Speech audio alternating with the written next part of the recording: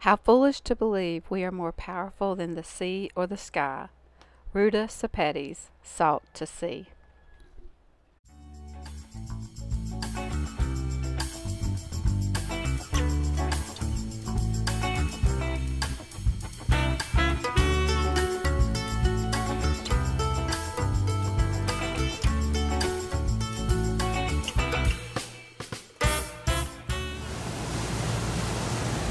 Finally, after a week in Bimini, we get a window to get out. We are super excited.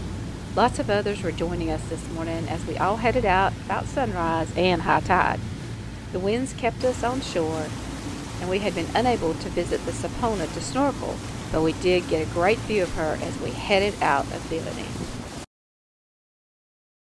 SS Sapona was one of a fleet of concrete ships commissioned by former U.S. President Woodrow Wilson to serve as troop transport during World War I, because steel was in short supply. Believed to have been designed by Henry Ford, it was built by the Liberty Shipbuilding Company in Wilmington, North Carolina, and a sister to the ship Cape Fear. Because the ship was completed after the end of the war, it was sold for scrap to Carl Fisher, one of the developers of Miami Beach. He used it briefly as a casino and then for oil storage, before it was purchased in 1924 by Bruce Bethel, a former British war captain and liquor merchant out of Nassau. Bethel moved the ship to Bimini and used it as a floating warehouse to store and distribute his liquor supply during the Prohibition era, earning him notoriety as Bimini's Rum King. We headed across the bank to Chub. It was a beautiful, smooth morning, and the water was crystal clear. We could see starfish on the bottom.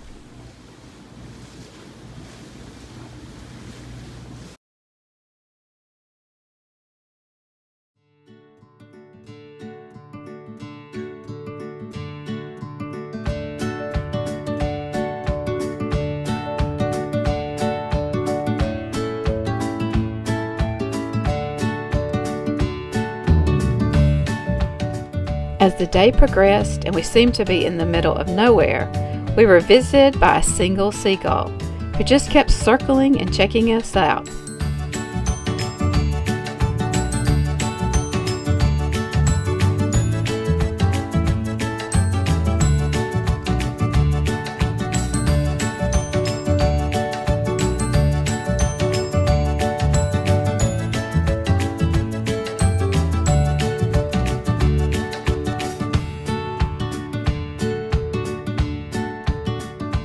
He even sassed me a little on one flyover.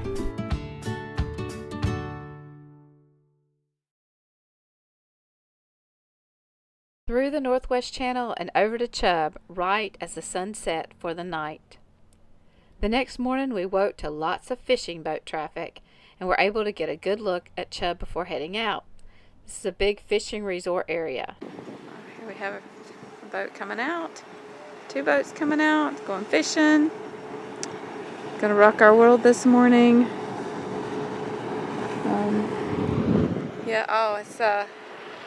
It's not a paddle board, it's a hydro. Those hydro boards. So here they go. As we headed over toward Nassau, we had smooth waters but big rolling seas. The video just does not show how big the rollers were. We were in some deep waters, so if they had been breaking at all, Dee said he would have been uncomfortable, but I think I would have just been scared.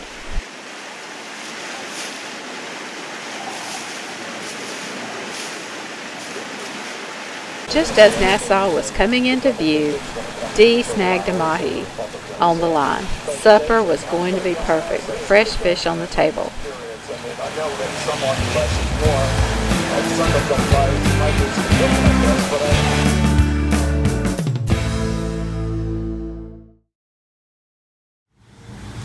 As we made our approach into Nassau to locate our anchorage at Atoll Island, we got to see Atlantis.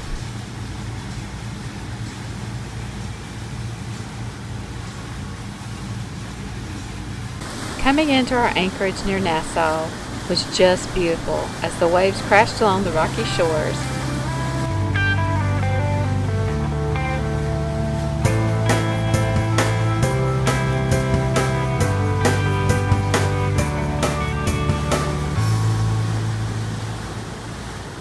again. We got anchored, watched the sun go down, and got to see fireworks from Atlantis.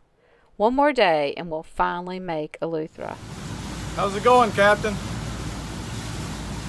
Pretty good. Looks nice and deep, which is what we like. Yes. We're going to stay on the inside and go out Fleming Cut, and then stay kind of close to shore up to Spanish Wells. We stayed inside up to Fleming Cut, and we had a smooth ride. But, well, there is no video of Fleming Cut because it was terrible. Our recommendation is don't be scared of Current Cut and go on up, cut through to Spanish Wells. More to come on our travels through Current Cut. Either way, we made it up to Spanish Wells for an absolutely stunning sunset. Next up, exploring Spanish Wells.